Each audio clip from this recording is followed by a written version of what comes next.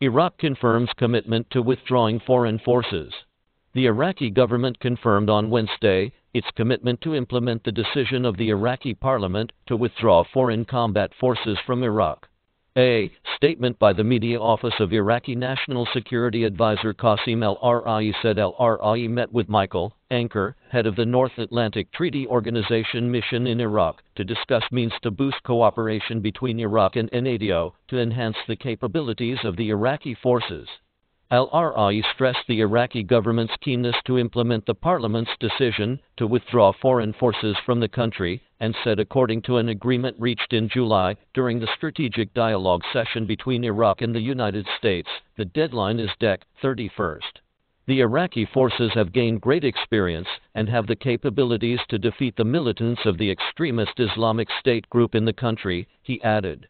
Ending the presence of the foreign forces is proceeding according to the plan, and there is no military base for them, except for limited presence in al-Asad air base in the western province of Anbar, al-Khafaji said.